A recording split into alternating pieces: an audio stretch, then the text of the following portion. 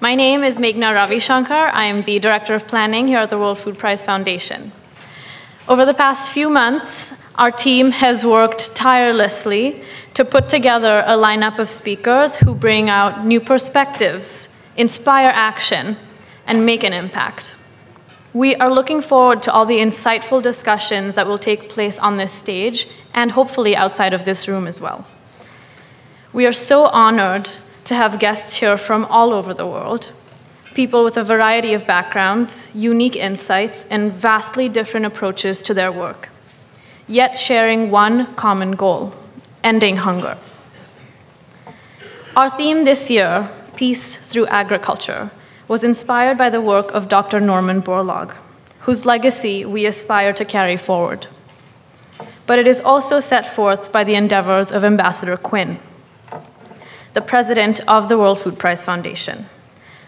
Through his decorated diplomatic career, having served in both Vietnam and Cambodia, Ambassador Quinn has seen the true significance of peace through agriculture firsthand.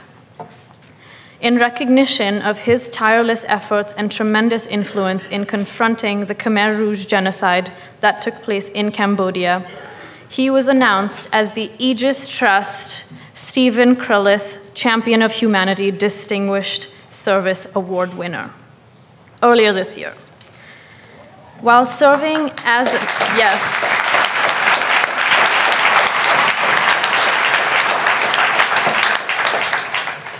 While serving as ambassador, he discovered the key role that agricultural development played in eradicating genocidal regimes.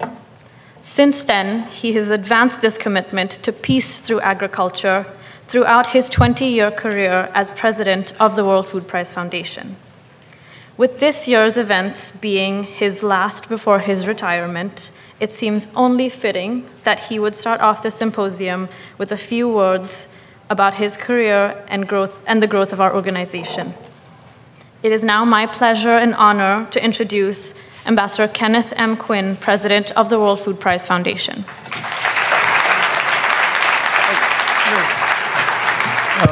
Thank you, Meghna. Thank you so much. I just want to be sure you know about this wonderful young woman. 2 years ago, she was an intern in our office. I saw, like almost everybody else who works for me now, in her great ability. I hired her to be the director of planning. I'm sure when all these presidential delegates come, they'll think you're probably about 50 years old, and they'll be surprised. But she is just a spectacular organizer, and she's put all of this together. And so please join me in thanking Meghna for her work.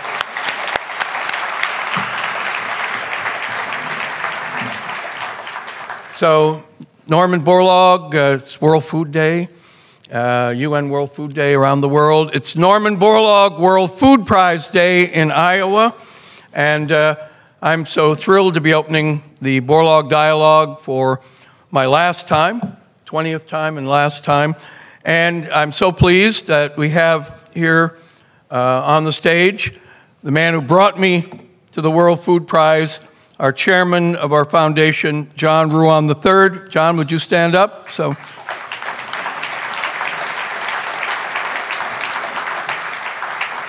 next to him is the man I brought to the World Food Prize, our 2019 World Food Prize laureate, Simon Groot. Simon?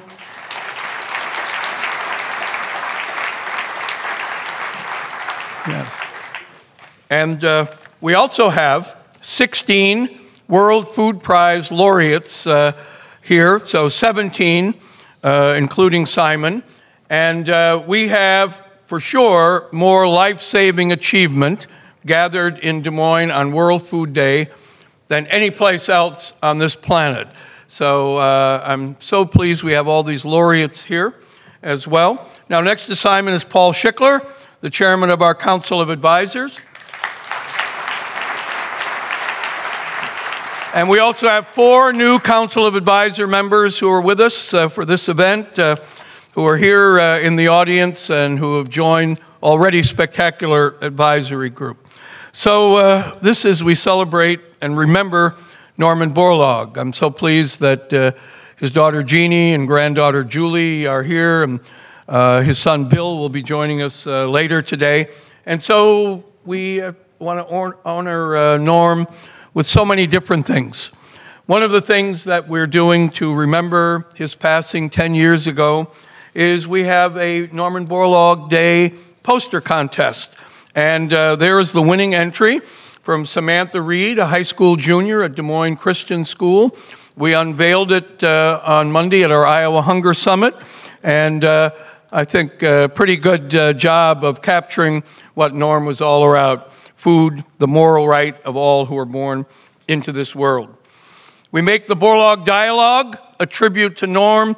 It's also the 10-year anniversary of Bill Gates being right here on this stage, announcing all of the major steps he would be taking to uplift the world out of poverty and malnutrition, uplift Africa, a grant to the International Potato Center that resulted in 3 World Food Prize laureates. So we remember Bill Gates, and Roger Voorhees will be here tomorrow to give, along with Gabisa Ejeta.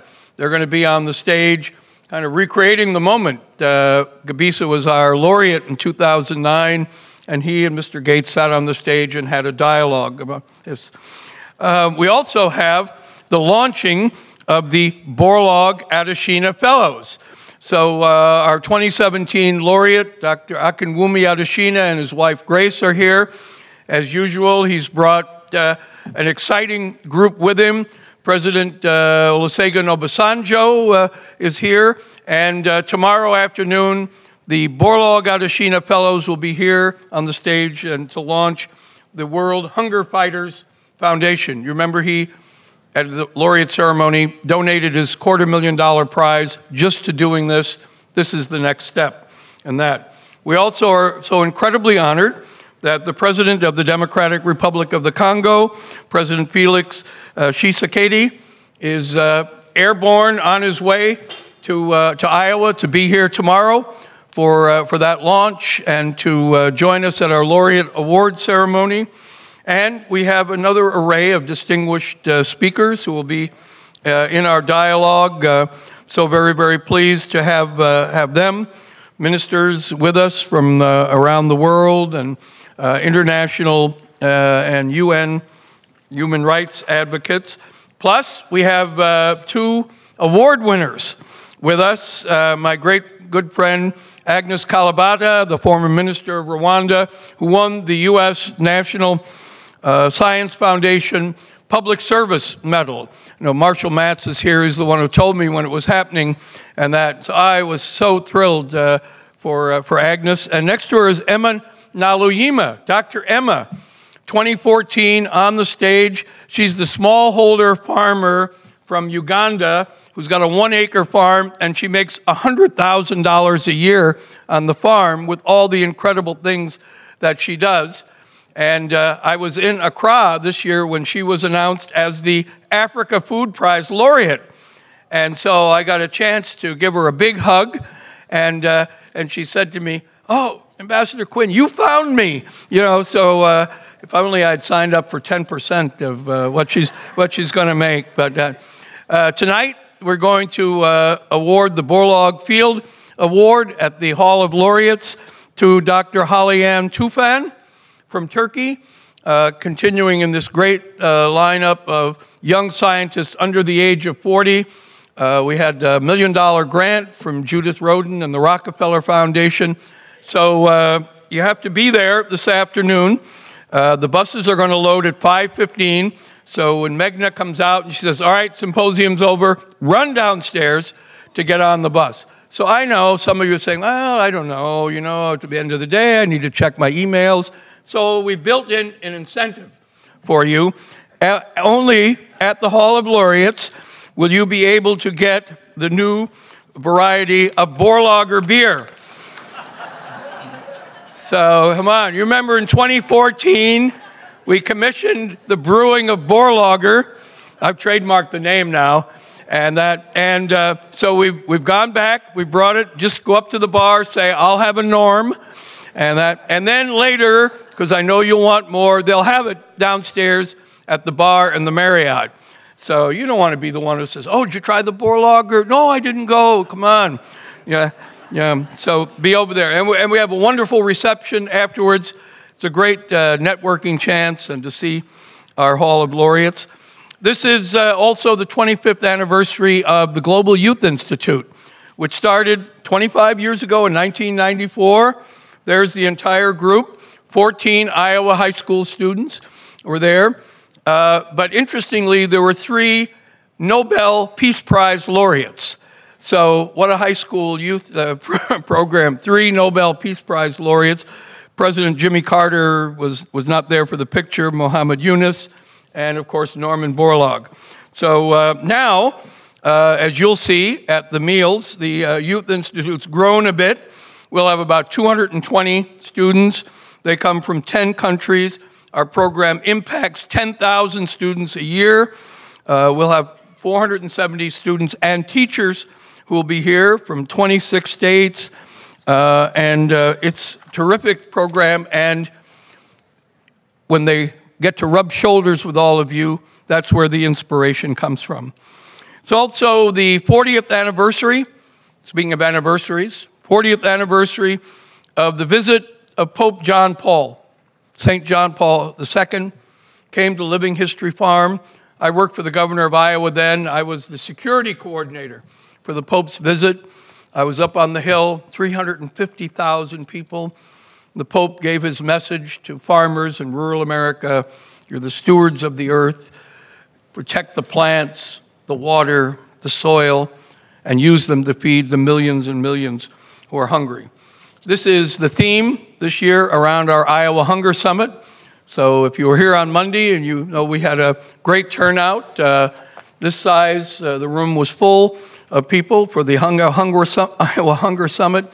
It is the great bipartisan moment where everybody in politics stops for a day.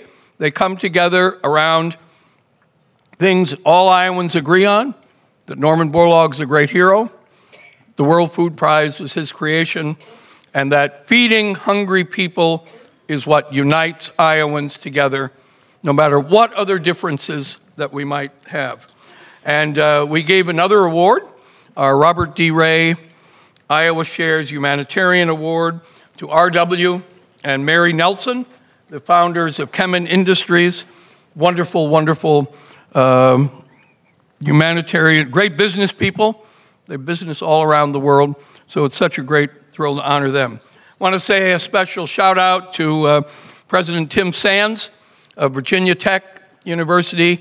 You know, the Virginia Tech has taken over the Gap Report, such a terrific centerpiece of our side events, along with the CAS Communication Award, the UN FAO, and so President Sands and all the Hokies out there. So this is hard for me. I was a Maryland guy, you know, the ACC. But now Maryland's moved the Big Ten, so I can cheer for Virginia Tech again. I want to thank our media partner, Farming First, and a special thank you to our sponsors. You know, when I came, I had 4 sponsors that gave about $45,000. Now, thanks to the work of Mashal Hussein, our vice president, we have over 70 sponsors who very generously help us. We have, my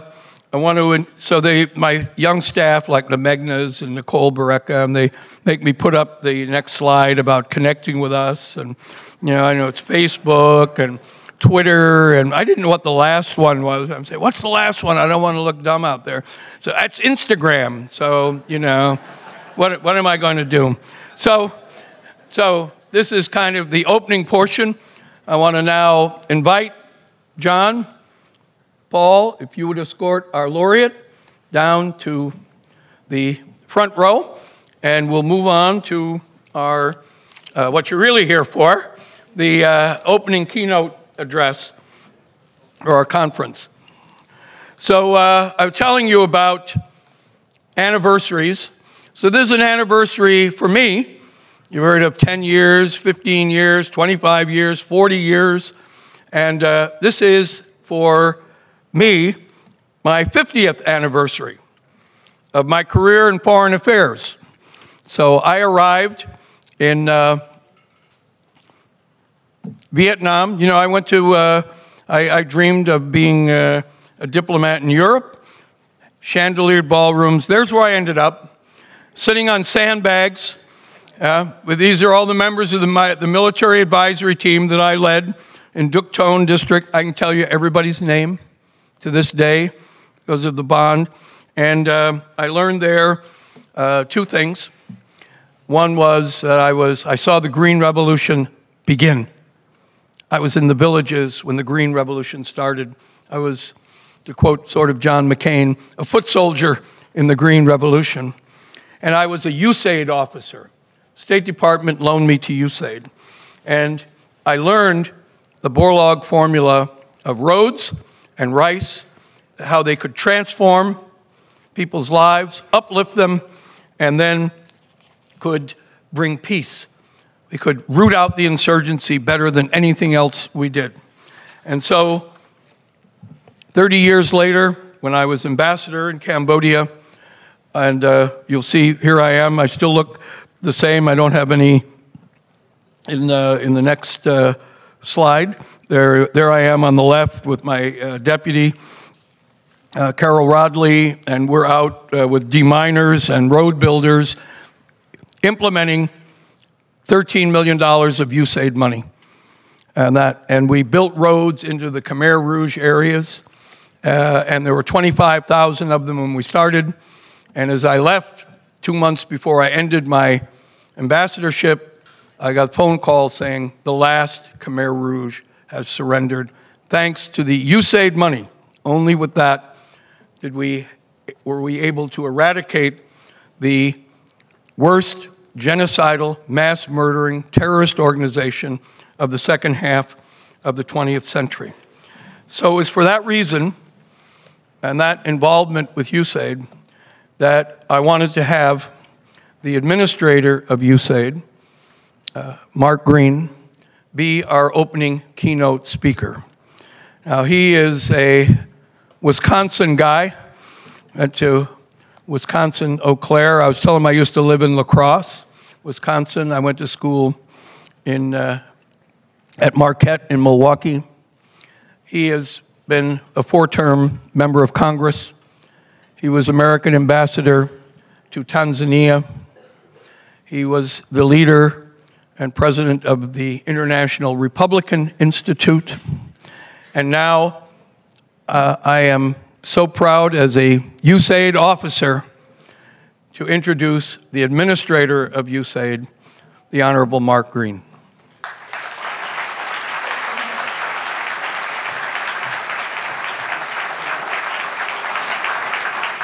Good afternoon, everyone. It is great to be here in Des Moines. Ken, thank you for those kind words. As Ken mentioned, I grew up just up the road in Wisconsin. I know that people from America's two coasts like to think of all of this, Wisconsin, Iowa, as flyover country. But even they have to admit that every year around this time, the eyes of the world are upon us. So in the brief time that I have with you, I want to accomplish two things. The first is the most enjoyable. I get to help pay tribute to Ambassador Ken Quinn and the leadership that he has brought to this movement. Ken has not only kept Dr. Borlaug's vision alive, but he's mobilized it. And he has helped it to touch countless countries and communities all around the world. He has built the World Food Prize from a one-day event with 30 or so attendees to a week-long attraction drawing more than 1,000 participants from 50 countries. On his watch, the Foundation's educational programs have gone from a couple of dozen Iowans to more than 10,000 students a year from 26 states and 10 countries. But as the salesman's voice says in those very annoying TV commercials, but wait, there's more. He touched upon it a little bit, but I don't know that people here truly appreciate all that he accomplished long before he ever came to the Foundation and to the World Food Prize. He served in a whole wide range of posts. He was actually President Ford's translator, ambassador to Cambodia, and chairman of the Interagency Task Force on POWs and MIAs. He's the only 3-time recipient of the American Foreign Service Association Award for Intellectual Courage and Dissent in Challenging Policy. I am certain that his time with USAID was absolutely the highlight of his career. Actually, it's probably what gave him the gray hair. But as I said, there's another reason I'm here, and it is a more serious one. Because the Borlaug Dialogue isn't merely a chance to celebrate progress, it's also an opportunity to draw the world's attention to challenges that will only be met with everyone's best efforts, everyone's most creative thinking. So I'm also joining you today because I want to issue a call to action, a call to arms. I want to challenge you, me, everyone I can, to take on the food and economic insecurity issues that are emerging from this area's unprecedented levels of displacement and forced migration. I'm asked all the time as administrator what it is that gets me up at night. This is it. Displacement. Families are not where they were, and they're not where they're going to be. Nearly 70 million people are displaced in the world today, more than any time in recorded history. And I see it as a three-part challenge. On the humanitarian side, we have to find better ways to deliver food and nutrition to these poor people in their time of urgent humanitarian crisis, when they're on the move or in fragile, uncertain settings. On the development side, we have to equip them and prepare them for the economic challenges and opportunities they face on the move and those they will face in their eventual homes. And finally, we must find ways to strengthen the communities whose economies are tested by the newcomers they host.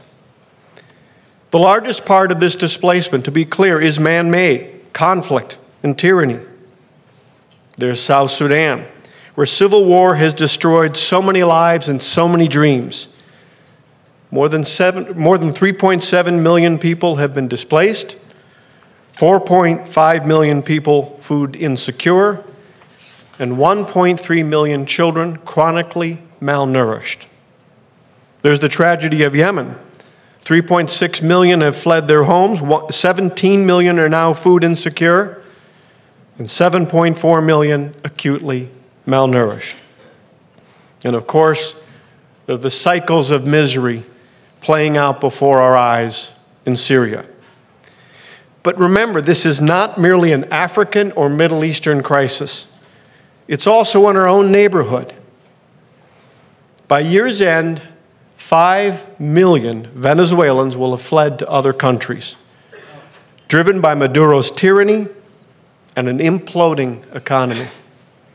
Of those left behind, more than 3.7 million are food insecure. Nearly 2 million acutely malnourished. For those who have fled, their host communities must work to relieve acute humanitarian suffering, but also integrate them and help them become productive. So I'm proud of the administration's humanitarian leadership. In 2018 alone, USAID contributed more than $3.7 billion in food assistance, helping 68 million people, half of them children. USAID remains the largest contributor to the World Food Program. And thanks to the innovations that so many of you here helped to pioneer, that food assistance is going further, more rapidly, more effectively than ever before. It is saving lives and giving children some hope for a healthier future. Innovations like FuseNet, the Famine Early Warning Systems Network, which provides detailed food insecurity reporting, guides response efforts, monitors signs of food insecurity, so we can intervene long before famine strikes. Innovations like the therapeutic peanut-based paste for severely malnourished children developed by Adicia in Rhode Island. A packet the size of your cell phone contains all the nutrients a child needs. It doesn't need mixing with water, and it even tastes good.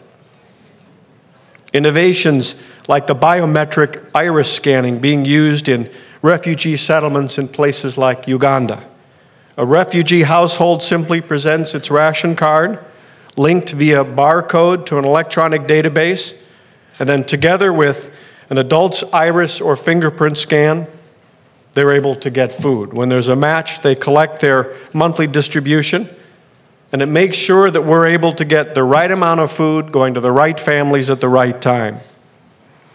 Of course, these innovations are important, but we're gathered here because we know that they're only a down payment on what is needed. Humanitarian assistance, including food assistance, is treatment, not cure.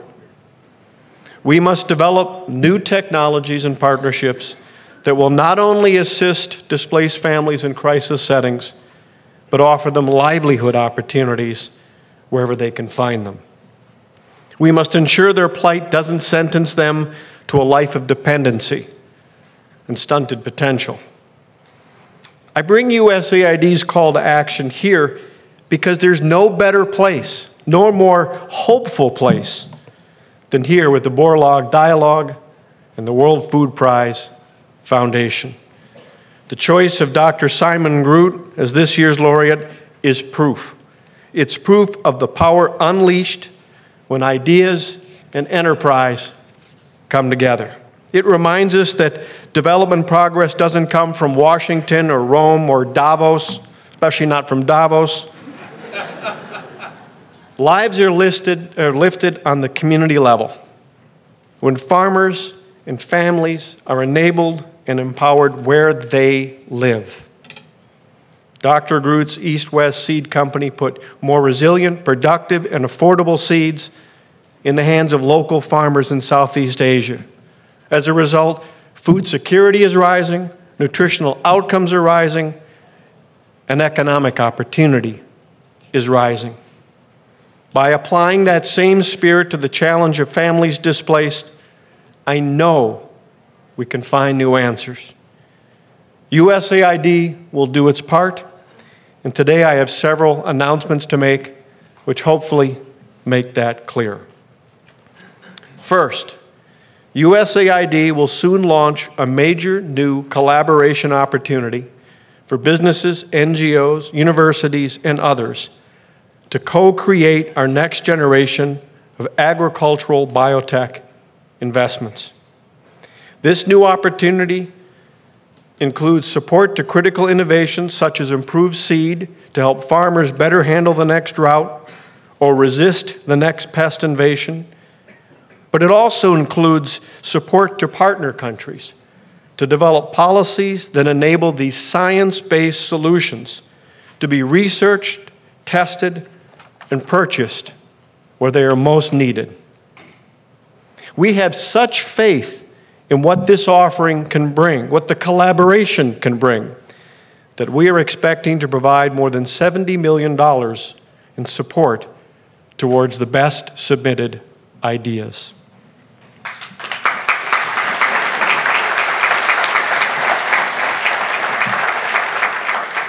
Second, we are launching a new Feed the Future Innovation Lab for crop improvement, which will be led by Cornell University. The lab will help develop new seed varieties and ensure that smallholder farmers have access to these innovations as quickly as possible. Third, I'd like to announce our new exciting partnership with MasterCard. It will help farmers access the financial resources they need to invest in their own businesses. MasterCard brings digital solutions and expertise in financial services to the table. USAID will bring a network of farmers and agribusinesses across sub-Saharan Africa ready to pilot the new finance technologies.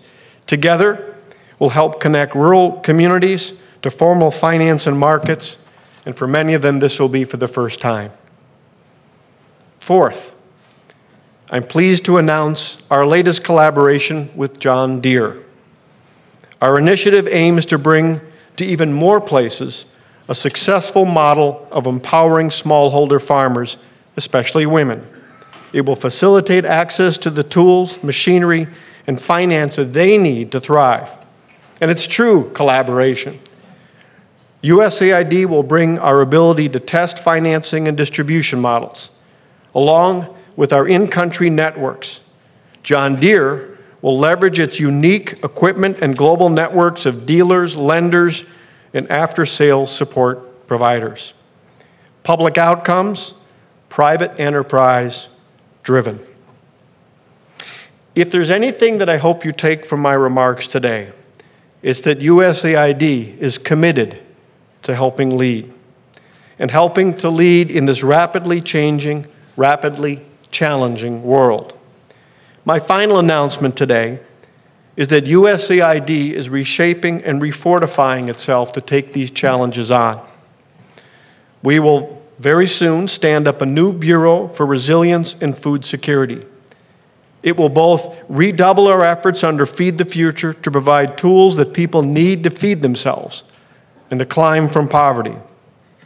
And it will make those tools more effective in communities facing crisis by adding resilience innovations.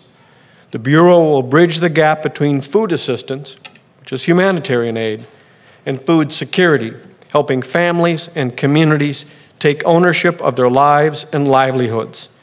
Every human being, every community instinctively wants a hand up, not a handout, and USAID wants to help them get there. Final thought. During my first trip as administrator, I was visiting the Somali region of Ethiopia.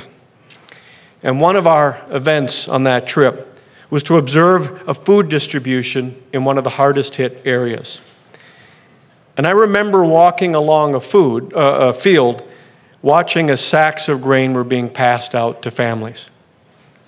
And I came across a wonderful Ethiopian lady who had just received her allotment. And she stopped me. She said, "I have a question." I said, "Go ahead, shoot." She said, "First off, I really appreciate this grain. We need this food. My question is, can you help me with irrigation so I never have to ask for food again?" That spirit, we all know, is not unique to that lady or to that country. It is in the hearts and minds of millions of people all across this world. We owe it to them. For our best efforts, our best ideas, we need to put them in their hands and turn them loose. On behalf of USAID, I want to thank Ken Quinn for all that he has done to make the World Food Prize a thing, as my son would say, an event, something not to be missed. And to all of you, thank you for what you've done. More importantly, thanks for what you're going to do in the months and years ahead to help families and communities, especially those affected by crisis, help them grab that brighter future. Thank you.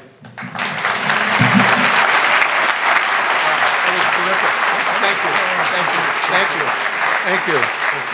Yeah, look at.